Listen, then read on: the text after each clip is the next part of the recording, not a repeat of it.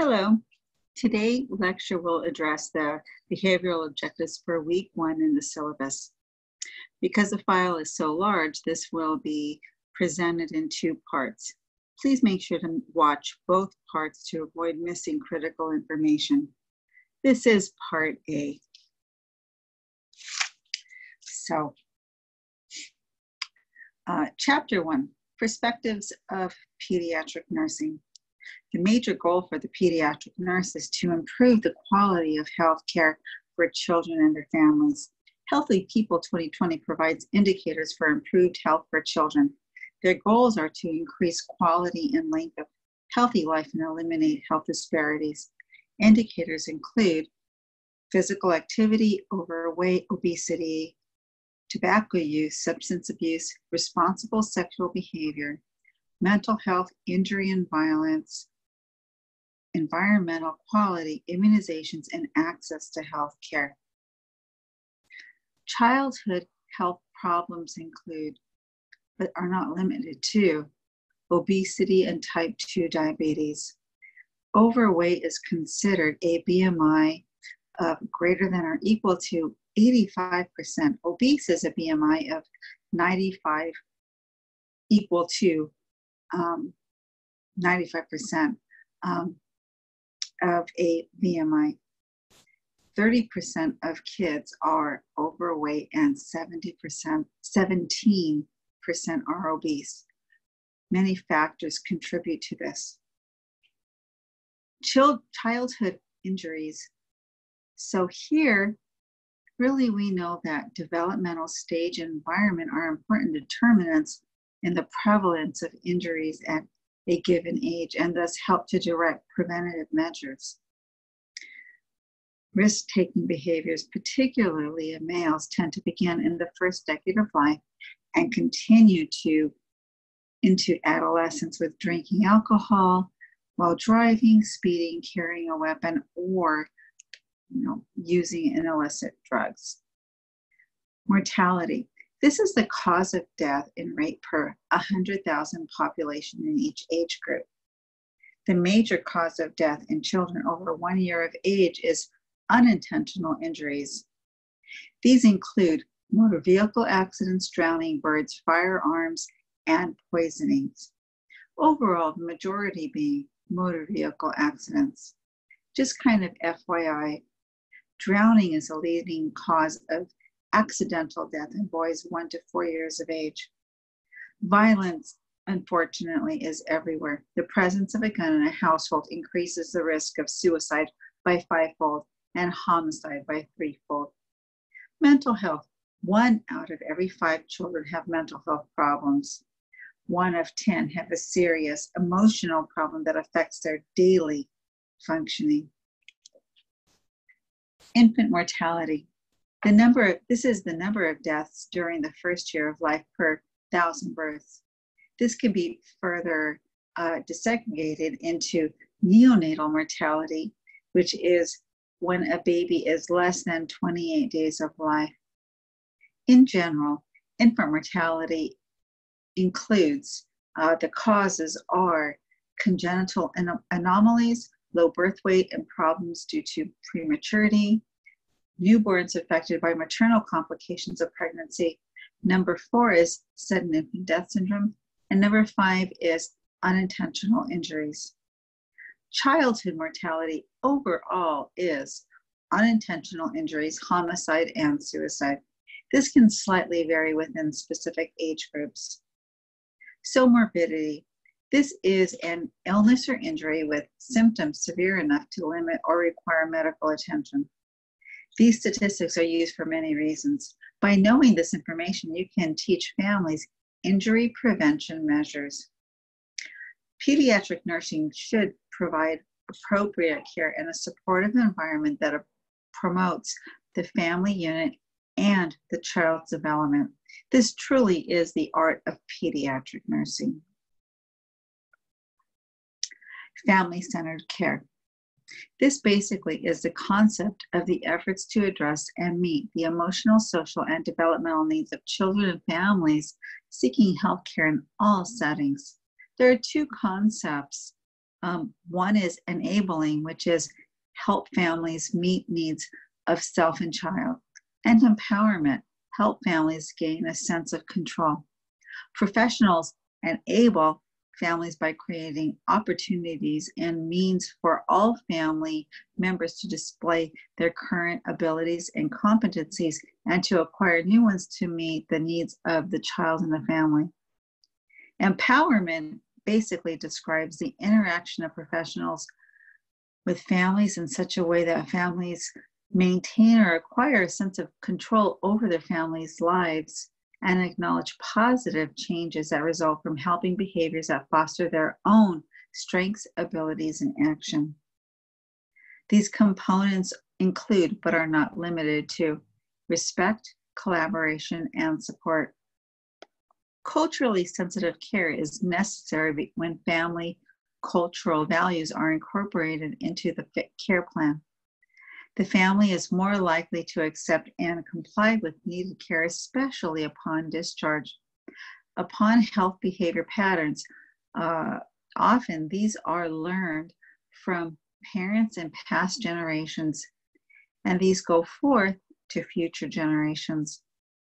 Atraumatic care provides care through the use of interventions that minimize the psychological and physical distress experienced by children and families in the healthcare setting. The United Nations Declaration of the Rights of Child. Basically, this is an instrument to incorporate the full range of human rights for children.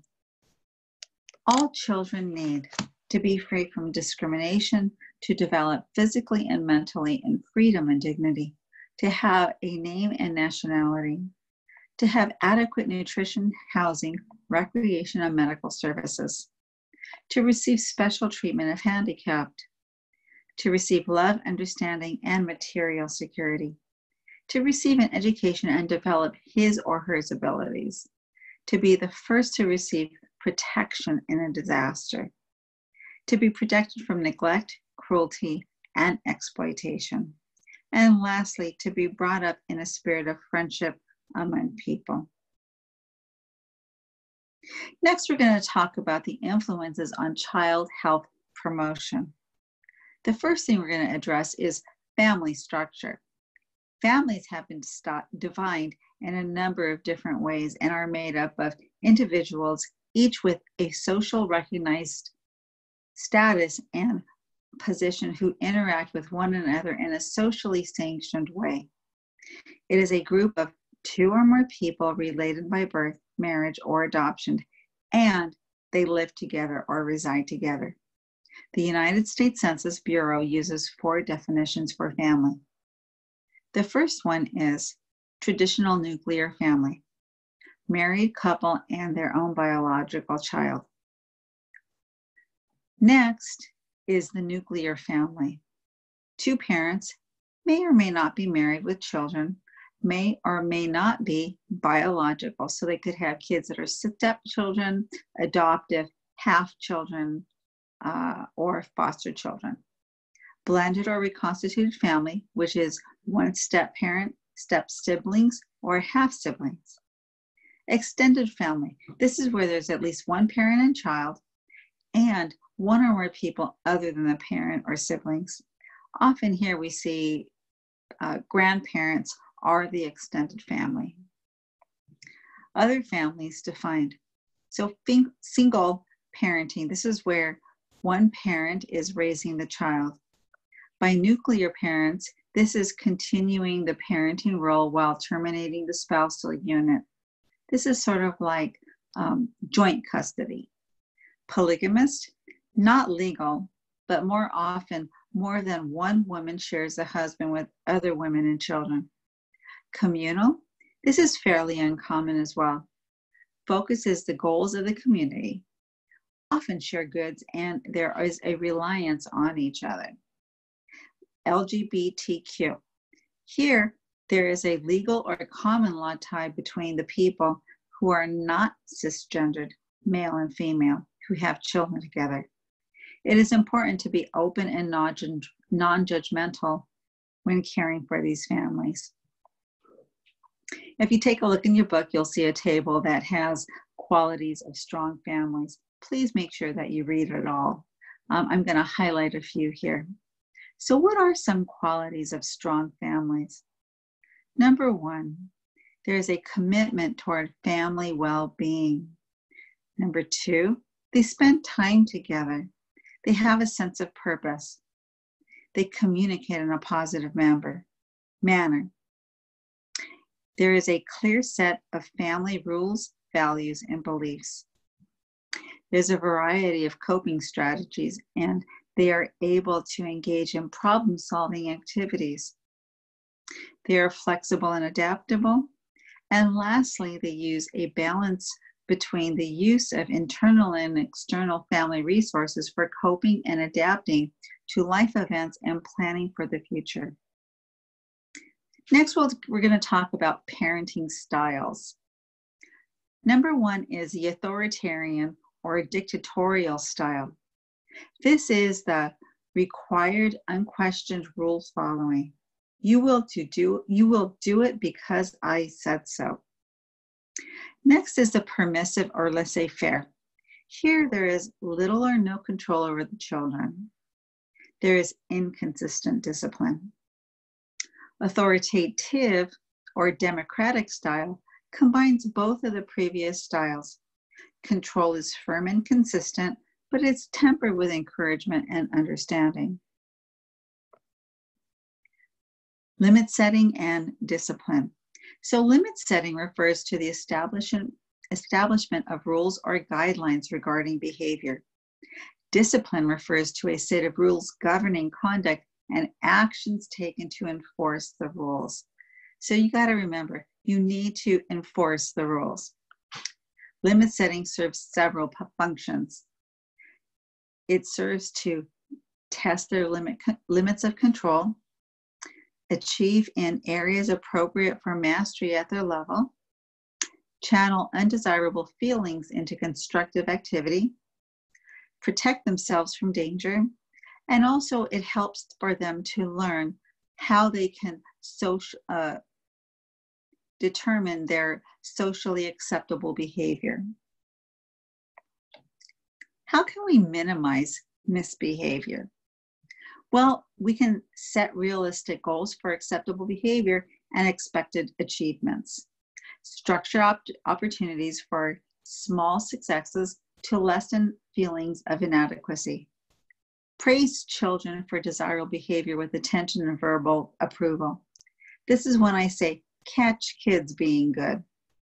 Structure the environment to prevent unnecessary difficulties, meaning that if you have beautiful glassware, put them high up so that way they don't break and kids can't get in touch with them.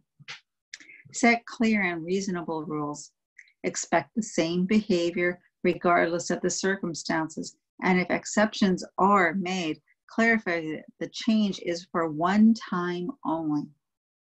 Teach desirable behavior through your own examples, such as using quiet, calm voice rather than screaming.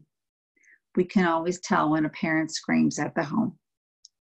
Review expected behavior before special or unusual events, such as visiting a relative or having dinner in a restaurant. Phrase requests for appropriate behaviors positively, such as put the book down. Tell the child what you want them to do versus what you don't want them to do. So this is rather than don't touch the book. It's very hard for a child to stop doing what they are doing once they've started it. Call attention to unacceptable behavior as soon as it begins. Use distraction to change the behavior or offer alternatives to annoying actions, such as a quiet toy for one that is excessively noisy. Give advance notice or friendly reminders, such as when the TV is over, it's time for dinner, or I'll give you to the count of 3 and then we have to go.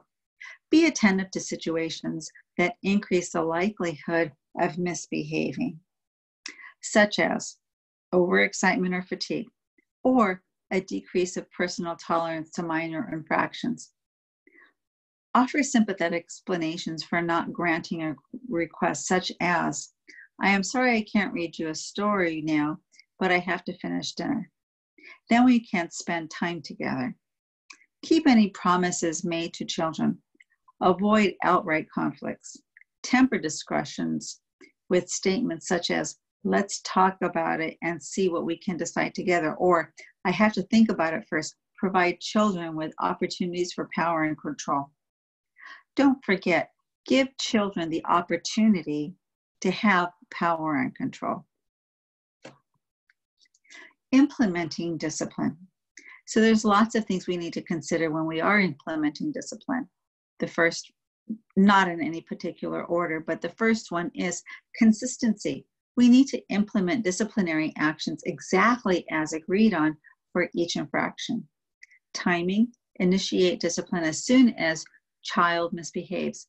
If there's a delay necessary, please let them know that the behavior is not appropriate and that a disciplinary action will be implemented at a later time. We don't want to embarrass the child. Commitment, follow through with the details of discipline, such as timing of minutes. Avoid distractions that may interfere with the plan, such as telephone calls. Unity, make certain that all caregivers agree on the plan and are familiar with the details to prevent confusion and alliances between a child and another parent. Flexibility, choose disciplinary strategies that are appropriate to the child's age, temperament, and the severity of the misbehavior. Planning, plan discipline strategies in advance and prepare the child if feasible. So basically you want to explain the use of a timeout before there's a need for a timeout. For unexpected misbehavior, try to discipline when you are calm. Behavior orientation, always disapprove of the behavior, not the child, with such statements as, that was a wrong thing to do. I am happy when I see that behavior. You never want to tell a child, you're a bad child. Privacy, administer discipline in a private area, especially when children are older. You don't want them to feel ashamed in front of other people. Termination, once the discipline is administered, consider the child having a clean slate. You don't want to bring it up again or continue lecturing. So let's talk a little bit about how do we effectively use timeout. So first and foremost, you want to select an area for timeout that is safe, convenient, and unstimulating, but where the child can still be monitored, such as a bathroom, hallway, or laundry room. We don't want to put them in a place that's scary, so please avoid a frightening area, excuse me, such as a cellar or a dark closet. Determine what behaviors warrant a timeout. Make sure the children understand the rules and how they are expected to behave. Explain to children the process of a timeout when they misbehave. They will be given one warning. If they don't obey, then they're going to be sent to the designated timeout area. They are then supposed to sit in that timeout area for a specific period of time. If they cry or refuse or display any kind of disruptive behavior, the timeout period will begin after they quiet down. When they are quiet for the duration of the time, then they can leave the timeout area. A rule for the length of timeout is 1 minute per year of age. It's beneficial to use a kitchen timer with an audible bell to record the time rather than a watch. Children are able to hear when the audible bell goes off. You want to implement timeout in a public place by selecting a suitable area if it's necessary when this occurs in a public place. But let's say that can't happen. You want to explain to the child that the timeout will be spent immediately when they go home. And then you can even mark with a felt tip pen on their hand, just as a reminder that once they get home, they will be in timeout for their misbehavior. Corporal punishment. This is not something that we recommend at all anymore. This is based on aversion therapy. It is inflicting pain through spanking, and it causes a dramatic short-term decrease in the behavior, but there are many problems with spanking. So again, we do not encourage this in any way, shape, or form. So what are some problems with spanking? It teaches children that violence is acceptable. Many times the spanking is a result of parental rage, and they may physically harm the child. Children become accustomed to spanking, requiring more severe corporal punishment each time. Kids that are spanked are less likely to learn what they should do because it focuses on what they shouldn't do. When the parent is not around, they may be participating in behaviors that we don't want them to participate in because they haven't learned how to behave well for their own sake. Discipline techniques should help the child control their own behavior. So what can we do? Withholding privileges, imposing penalties, penance activities, contracting. Allow the child to participate in the process of determining appropriate disciplinary measures when necessary. Sadly, many children are a product of divorce. So what is the impact of divorce on children? In infancy, they might experience a lack of mothering, increased irritability, problem with eating, sleeping, and excreting. 2 to 3, they may be frightened and confused. They may blame themselves. They may be experiencing a fear of abandonment, increased irritability, whining tantrums, and regressive behavior with separation anxiety. 3 to 5 years of age, they might experience a fear of abandonment, blame themselves for the divorce, decrease self-esteem, become more aggressive in relationships with others like their siblings or peers, as well as engaging in fantasies to seek understanding of the divorce. 5 to 6 years of age, they might be experiencing depression and immature behavior, loss of appetite and sleep disorders. They might be able to verbalize some feelings and understand some divorce-related changes. They also might experience an increase in anxiety and aggression.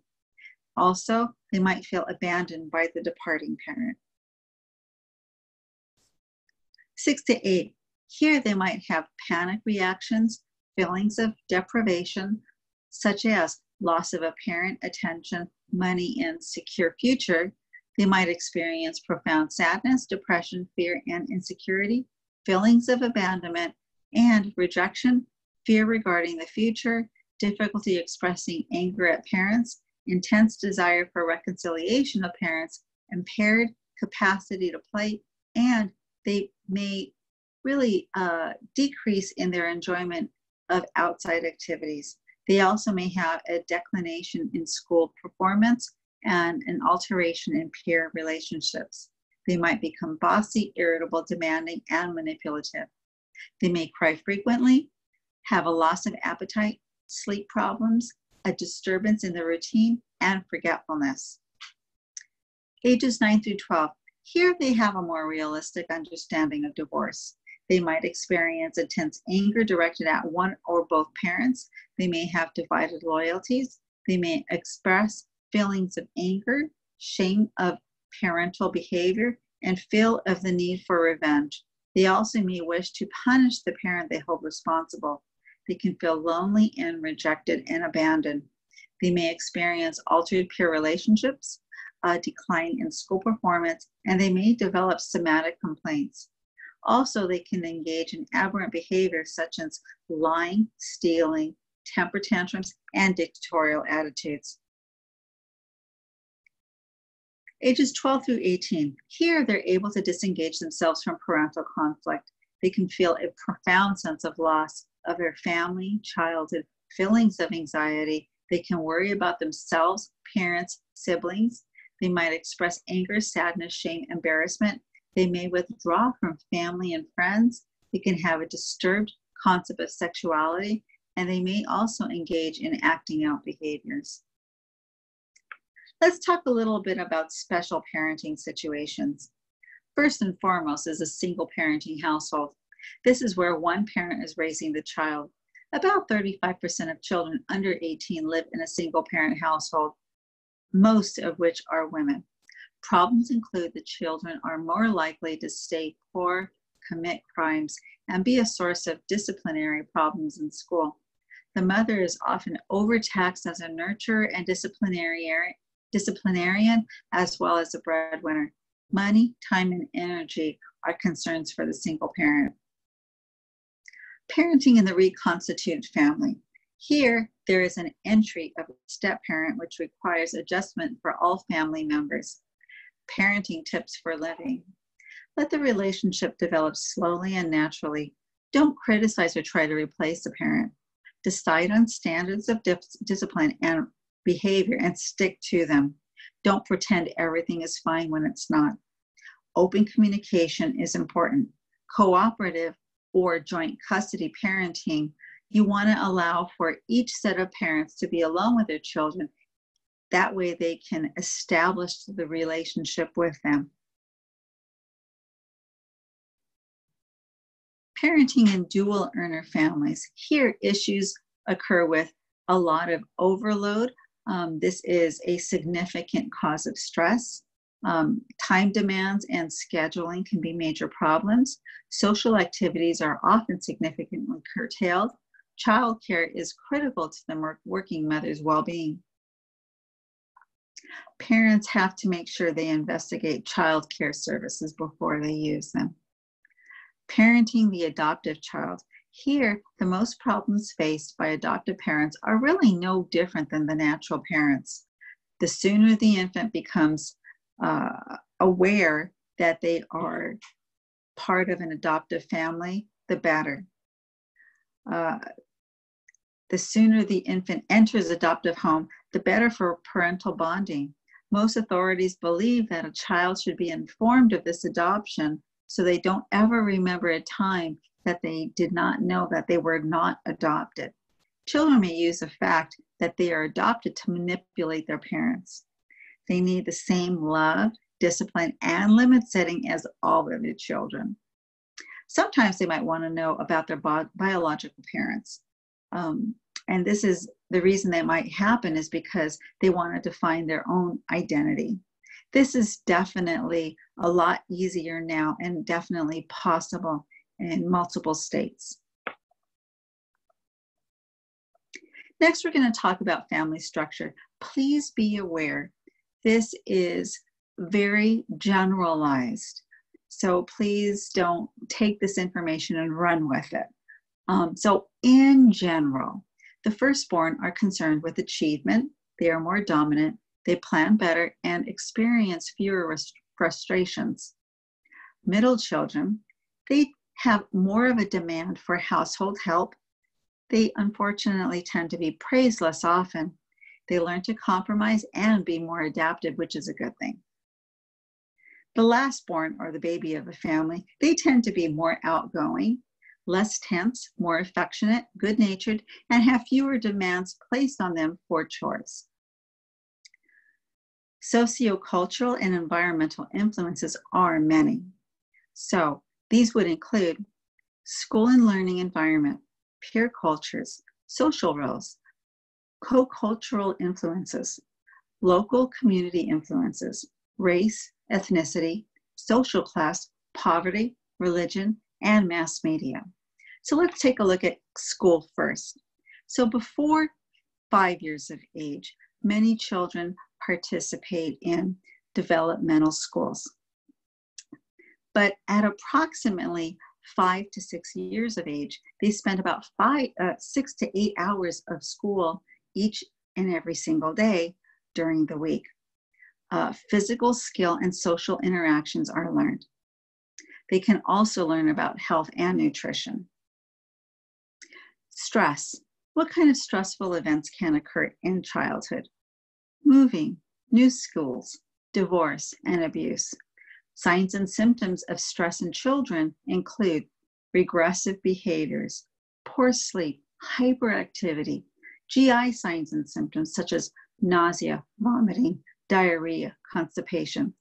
withdrawal of normal events, as well as crying that would not normally be expected. Community. If if they have social and after-school programs and safe parks, this is wonderful. But if they are economically depressed, they have few services and have a high homicide rate, this is not good for children. Communities can be sites of opportunity and growth for children and families. Communities can also be a site where poverty and disenfranchisement are minimized through connections with high quality early childhood education. Also, job training for adolescents and parents and safe, effective schools can all improve a community. Communities can also contribute to toxic stress if violence and poverty are pervasive and resources are absent. Social economic. Low social economic status can lead to poor nutrition, a lack of immunizations, an increase in injuries, an increase in teen pregnancy, homelessness, as well as a lack of health insurance. Poverty. Poverty can be defined in a few different ways. Physical poverty refers to a lack of money or material resources. This includes poor nutrition, insufficient clothing, poor sanitation, and deteriorating housing. Invisible poverty refers to social and cultural deprivation, such as limited employment opportunities, lack of or inferior healthcare services, and an absence of public services. Because of the evolving demographics in the United States, it is critical for the pediatric nurse to care for children and families in an open, culturally humble manner. The family's religious orientation dictates a code of behavior and influences the family's attitudes towards education. Male and female role identities and various aspects of their life need to be considered when we're looking at the family's religious orientation. It may also influence the school that the children attend or the community in which the family embeds itself. Let's take a look at some guidelines for integrating spiritual care into the pediatric nursing practice. What do we need to think about here? Well, first of all, we need to respect the child and the family's religious belief and practices. Consider the children's development when talking about spiritual concerns. Contact the institution's chaplaincy department for patients and families who have symptoms of spiritual distress or ask for specific religious rituals. Become knowledgeable about the religious worldviews of cultural groups found in the patients you care for. Encourage visitation with family members, members of the patient's spiritual community, and spiritual leaders. Allow children and families to teach you about the specifics of their religious beliefs. Develop awareness of your own spiritual perspective and listen for understanding rather than agreement or disagreement. Media. Violence on TV or screen time and video games is associated with aggressive behavior. There is an increase in cyberbullying. There is also noted an increased amount of time watching TV or screen time is associated with an increase in weight, alcohol, and tobacco and vaping products. The reason is these are often marketed to youth. Body image dissatisfaction can also be done or observed because there is a unrealistic portrayal in the media. Sexual content in the media can contribute to beliefs and attitudes about sex, sexual behavior, and initiation of intercourse. The American Academy of Pediatrics recommends no more than 2 hours of age-appropriate TV or screen time per day for children 2 years old and over. Under the 2 years of age, there should not be TV. Studies also show that children who watch TV or have screen time more than 1 hour a day do have higher rates of obesity. Race is a term that groups together people by their outward physical appearance. Race is a socially constructed term with roots in anthropology, distinguishing varieties in humans by physical traits. Culture, here, this basically characterizes a particular group with its values, beliefs, norms, patterns, and practices which are learned, shared, and transmitted from one generation to another.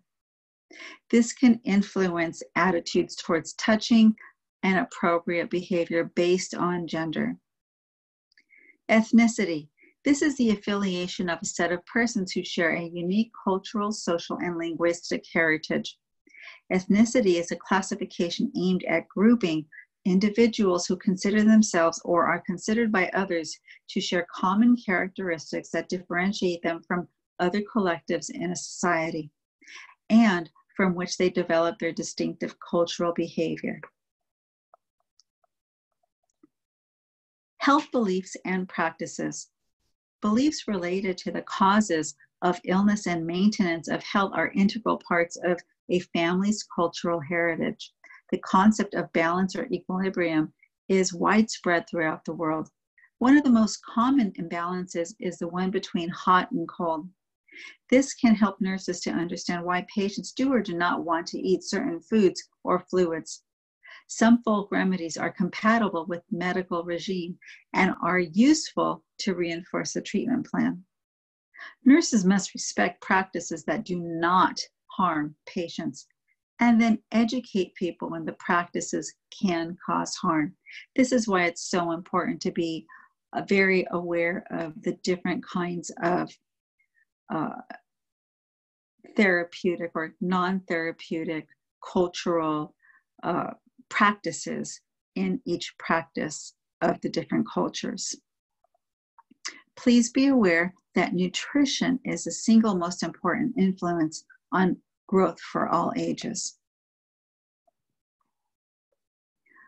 So next we're going to talk about growth, concepts of growth and development. So what is growth? This is really very easy to measure. This looks at quantitative changes. We're going to look at an increase in physical size. We can measure the height, the weight, the head circumference. Development. This is an increase in capability or functioning. This is qualitative changes or mastery of skills. Here we're going to see more complex and less easily measured skills. There's a gradual change from lower to more advanced stages of complexity. Differentiation. This is a process in development where unspecialized cells are systematically modified to achieve specific physical forms, physiologic function, and chemical properties, such as stem cells differentiate to B and T cells. Maturation. This is the process of developing, including physical, emotional, and intellectual abilities that let one function at a higher level and adapt in the environment. This basically shows an increase in competence, adaptability, and generally tends to occur with aging. So what is a developmental milestone? This is a physical or cognitive skill that a person accomplishes during a set age period to continue developing. So let's look at human development. So we do know that human development follows a set direction and sequence. It goes from simple to complex. So first a baby will coo, and then shortly after they will start to form words. It also goes from general to specific. First there's a palmar grasp, and then you're going to have fine finger movements. It also goes from head to toe or cephalocaudal. First you're going to have control movement of the head and neck, and then the body, and then the limbs. It also goes from inner to outer, or also called proximal distal. The arms are coordinated before the hands and fingers. Predictability. Although development occurs in a set order, there is a wide range of normal. Children can walk as early as 9 months and as late as 15 months, and this is considered normal. But we do know that children follow a consistent pattern. So a child that starts to develop early tends to stay with a pattern of developing early. A child that is developing late, although still within the normal range, may tend to stay within the late rate of development. When children learn new developmental skills, know that the new developmental skill would predominate over the older skills that they've developed. Temperament. This is one's behavior, style, or approach to people and situations. There are 3 patterns, but please note, 35% of children have some, but not all characteristics in one category. So, the easy child. This child has a positive mood. They easily adapt to new situations and stimuli. They are accepting of new rules, and they tend to work well with others. The difficult child. Here they generally have a negative mood. They have intense reactions to the environment. They slowly adapt to new people and new situations. They tend to be highly active, irritable, and a little bit irregular in their habits. The slow to warm up child. Here they are initially withdrawn, and then they slowly interact with the environment. They tend to be quiet, have mild reactions, and have a slow adaptation to new situations. Next, we're going to talk about a wide variety of theorists. First, we're going to talk about Freud. So Freud, his first stage includes the oral stage, and this is birth to 1 year. Here, the child gets pleasure and comfort from the mouth. That's why it's called the oral stage. So sucking, eating. Nursing applications. Give the infant a pacifier if they are NPO or after an unpleasant procedure. Anal stage, 1 to 3 years of age. Gratification is obtained by controlling bodily excretions. Nursing application. Follow toilet training rituals at home and within the hospital. Know the words that they use for number 1 and number 2 for voiding and BM. Don't start to toilet train in the hospital because you might see regression regarding toilet training when they are hospitalized. They might actually wet the bed when they're in the hospital, but they didn't wet the bed at home. Please note that children that had rigid, severe toilet training often show meticulous and hypercritical behaviors later in life. Phallic is 3 to 6. Here, initially, the child identifies with the parent of the opposite sex, but by the end of this stage, they identify with a parent of the same sex. Here, as a nurse, you want to try to assign the registered nurse that the child's going to be most comfortable with. Latency, 6 to 12. Here, privacy and understanding of the body is important. So as a nurse, we need to remember to please knock on doors, provide gowns and proper draping, and then please, again, explain treatments and procedures that are age appropriate. Genital stage, 12 to 18 years of age. Here you want to focus on genital function and relationships. As a nurse, we need to reinforce GYN exams, testicular self-exams. We want to give them information on sexuality and birth control, and definitely provide privacy during healthcare. Next, we're going to talk about Erickson, and he developed a theory of psychosocial development. He identified 8 periods of time in one's life. Each developmental crisis must be met to successfully move on to the next. If it's not met, then it negatively affects future social relationships. We're only going to talk about the first 5 because the last 3 have to do with adults, and that's not what this class is going to deal with. So first, trust versus mistrust. Birth through about a year. Trust is fostered by having all of the needs met. Mistrust develops if basic needs are inconsistently or inadequately met.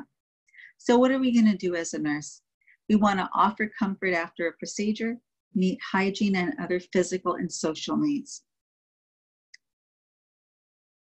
Autonomy versus shame and doubt. This is about 1 to 3 years of age. The development of autonomy is centered on children's increasing ability to control their bodies. Independence is shown by saying no, as well as controlling excrement and directing motor activity. If they're criticized or unsuccessful, they may develop a sense of shame and doubt. Nursing. We want to allow the child to feed themselves, encourage to dress themselves, and participate in hygiene activities. If restraining a child, do so quickly with explanation. Initiative versus guilt. 3 to 6 years of age. Here they participate in vigorous, intrusive behavior. They have a strong imagination. They demonstrate initiative by being able to formulate and carry out a plan of action. They like to start new activities, participate in new ideas, and explore the world. They develop a sense of conscience. When made to feel that their activities or imaginings are bad, produces a sense of guilt. When efforts to engage in physical and imaginative play are stifled by caregivers, children begin to feel that their self-initiated behaviors are a source of embarrassment. So what can we do? We want to encourage them to draw as a means of expressing their feelings and acknowledge them and let them play with medical equipment to decrease their anxiety. Industry versus inferiority. This is 6 to 12. Here they gain a sense of self-worth from involvement in activities. If successful, they develop a sense of confidence and they enjoy learning about new things. If they're compared to others, they may develop feelings of inadequacy. Inferiority may develop if too much is expected. As a nurse, we can encourage them to continue their schoolwork or participate in favorite pastimes that they participated in home. Identity versus role confusion. This is 12 to 18. Here you search for identity. They want independence from their parents, and there's an increase in reliance on their peers. There's a rapid and marked physical change, and there's a preoccupation with physical appearance. Their peer group is very important. If successful, they develop confidence and self-identity. If they're unable to make meaningful definition of self, they develop role confusion. So what can we do as a nurse? We want to do history and physicals alone with the team. Let them meet other teens with similar health problems. Provide separate areas from small children for teens only, like a recreation room. Next, we're going to talk about Piaget's cognitive learning theory.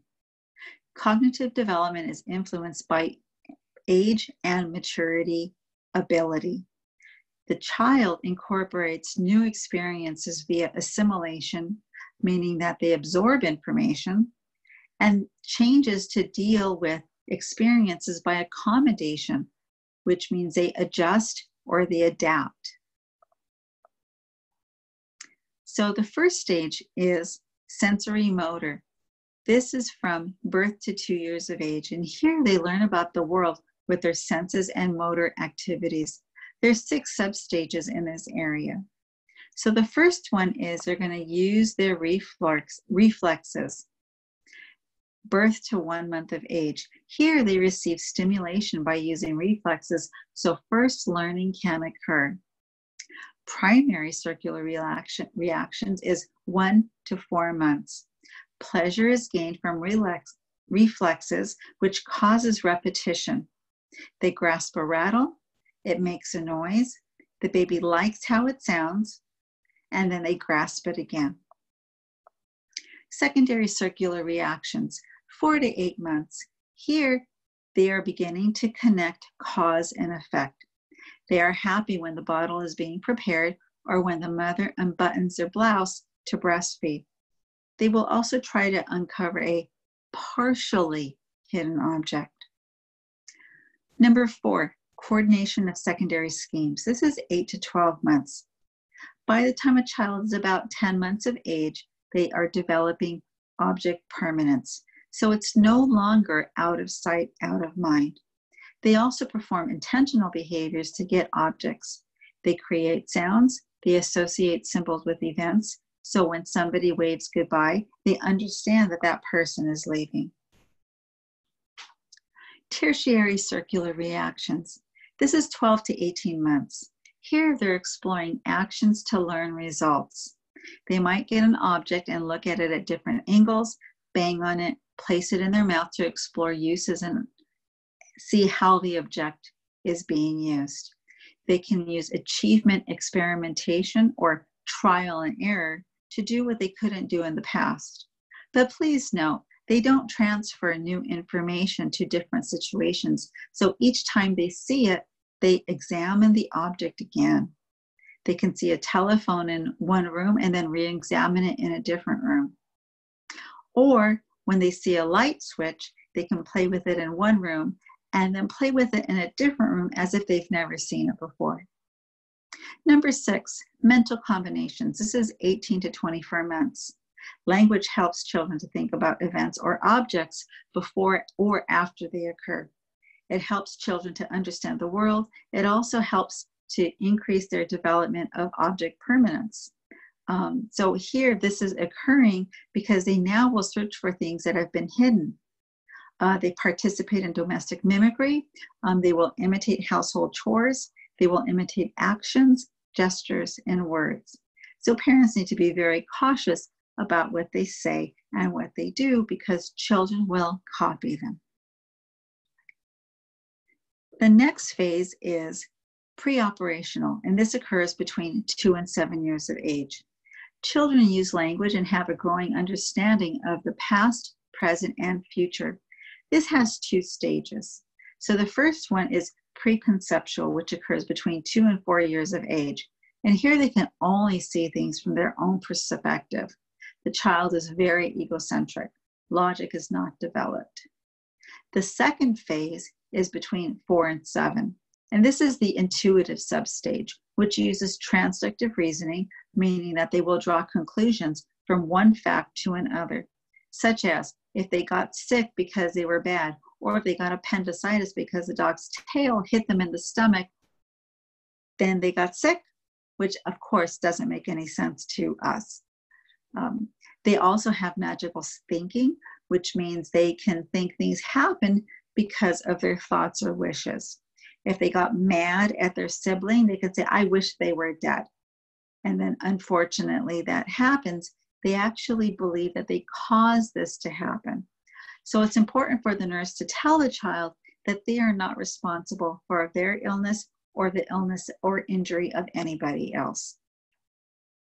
The third phase is concrete operational, also called perceptual thinking.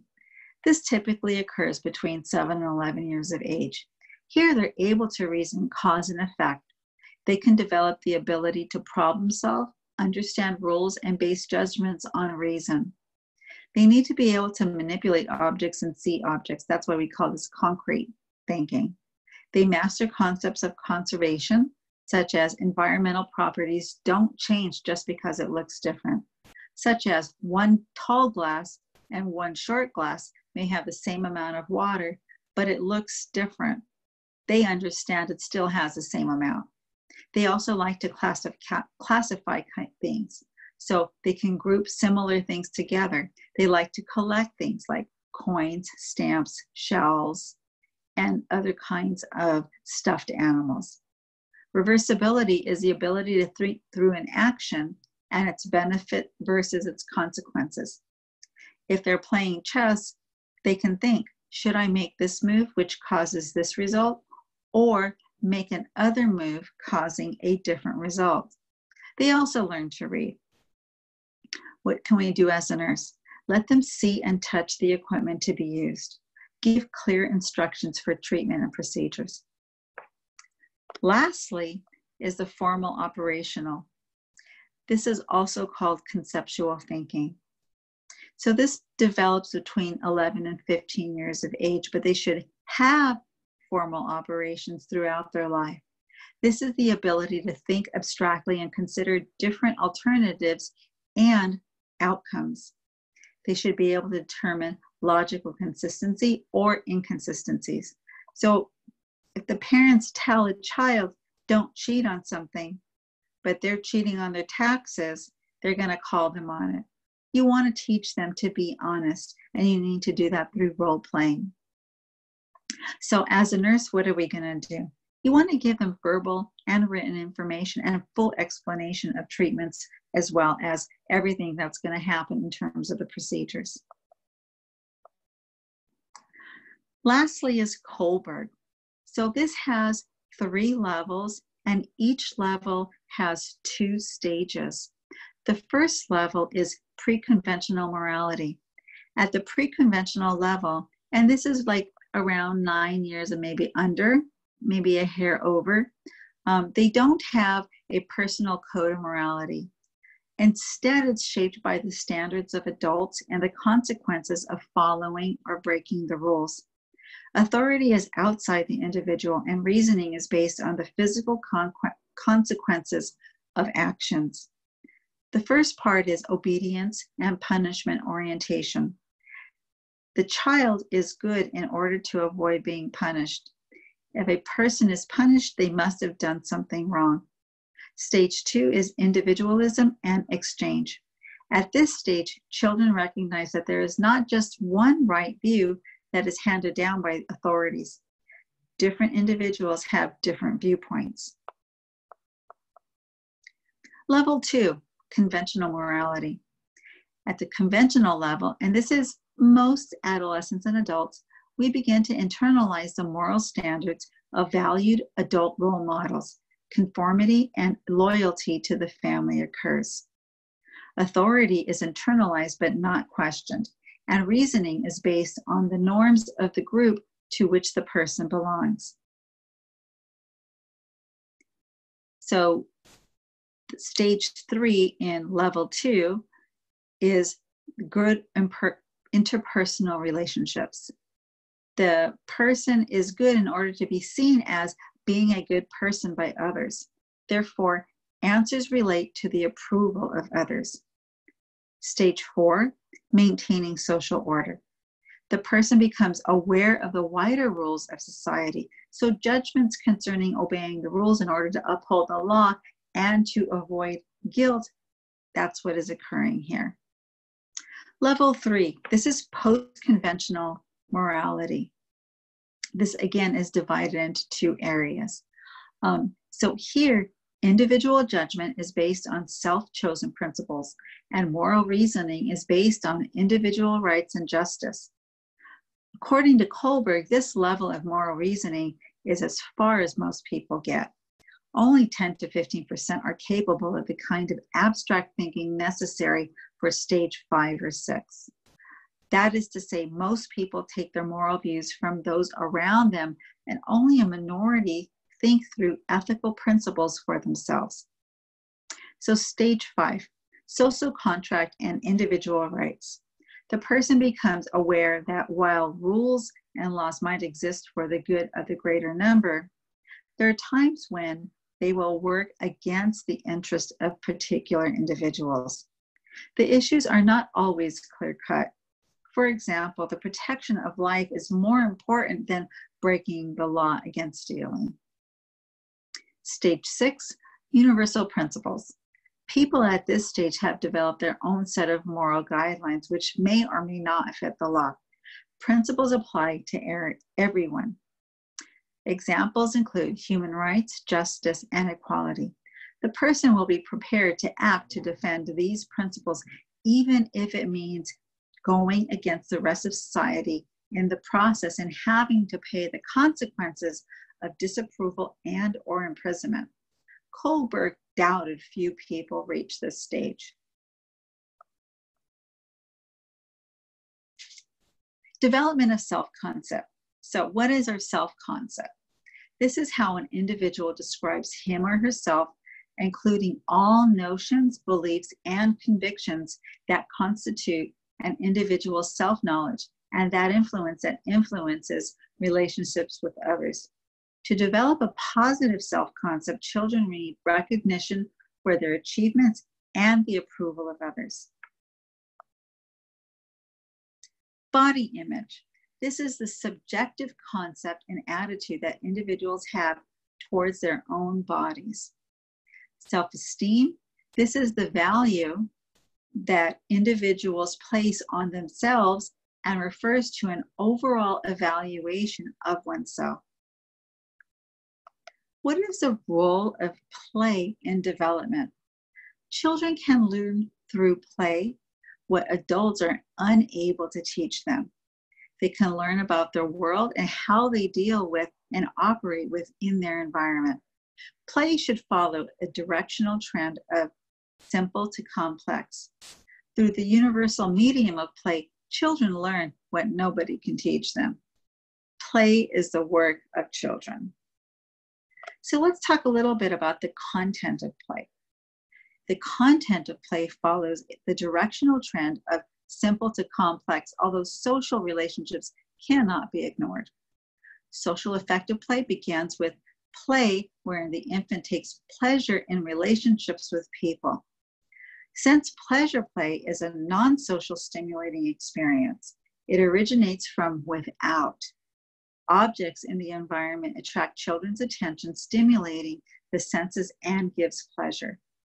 Skills play, after infants have developed the ability to grasp and manipulate an object persistently, they demonstrate and exercise the newly acquired abilities through skill play by repeating an action over and over again. In unoccupied behavior, children are not playful, but focusing their attention momentarily on anything that strikes their interest. Dramatic or pretend play, also called symbolic play, is the predominant play in preschool. They act out events of daily life. Games. Children of all cultures engage in games alone and with other preschoolers and people of other ages. Please remember, preschoolers hate to lose and they will cheat to win. School age and adolescents also enjoy competitive games. Types of play according to social development. So an infant, about 0 to 12 months, they engage in solitary play. So they play alone. They play with different toys than others around them. They will play with rattles, cloth books, musical devices, colorful mobiles, and squeaky toys. The toddler, 1 to 3 years of age, they engage in parallel play. They will play next to each other with little or no social interaction. They will play with pool toys, big wheels. They might use similar toys as others are using, but they are not influenced by others playing around them. Preschool is 3 to 6. Here they participate in associative play. Children interact with each other. They engage in similar activities and they will participate in groups. They play house, build Legos, but there is no organization with the play and they sort of do their own thing. School age, 6 to 12 years of age. Here you're going to see cooperative play. Children learn to put the needs of the group ahead of their own. In the United States, winning is significantly emphasized. This is not necessarily the case with other cultures. Children tend to join into groups to achieve a goal while playing a game. They understand the rules and the roles in the game. Onlooker play. Here, one watches others' activities with interest, but there is no movement to participate. So let's talk a little bit about the functions of play.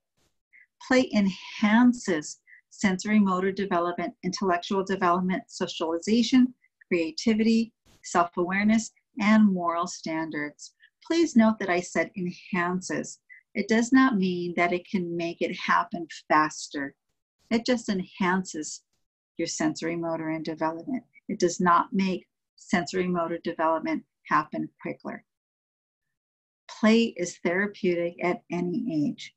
Although no scientific evidence shows that any toy is necessary for optimal learning, toys offer an opportunity to bring children and parents together. The type of toys chosen by or provided for children can support and enhance children's development. Toys that are small replicas of culture and its tools help children assimilate into their culture. Toys that require pushing, pulling, rolling, and manipulating teach them about physical properties of an item and help build muscles and coordination. Rules and basic elements of organization are learned through board games. Next, let's talk a little bit about developmental assessment. The Ages and Stages Developmental Screening Test. Basically, this includes 19 age-specific surveys that ask parents about developmental skills common in daily life for children. This assesses development in 4 categories in children aging in range from 1 to 66 months. The 4 categories include physical, intellectual, language, and social emotional. Parents fill this out, and if there's a problem, further screening is done. A developmental assessment determines whether the child has mastered certain expected accomplishments during a developmental stage. If not, subsequent tasks may be delayed.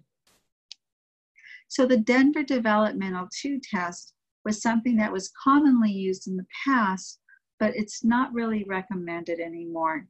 The reason it's not recommended so much anymore is that it's been seen to be insensitive and it lacks specificity according to the American Academy of Neurology and Child Neurology Society. Lastly, for week 1, part A, we're going to talk about the adjusted age. This is basically something that we do for premature infants. This is used when describing the developmental age of a premature infant. The number of weeks premature is subtracted from the chronological age to determine the infant's developmental age. This is used until they are 2 years of age. So, a child born 4 weeks early and is now 16 weeks of age.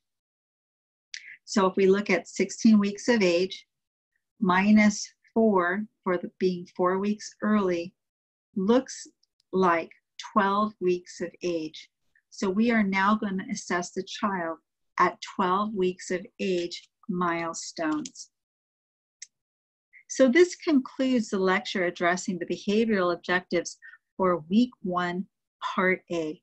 Please be sure to read the textbook and complete the assignments for this week to facilitate the utilization of this content and applying it to nursing practice.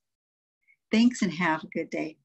Don't forget, please make sure that you watch part B for week 1. Have a good day. Bye-bye.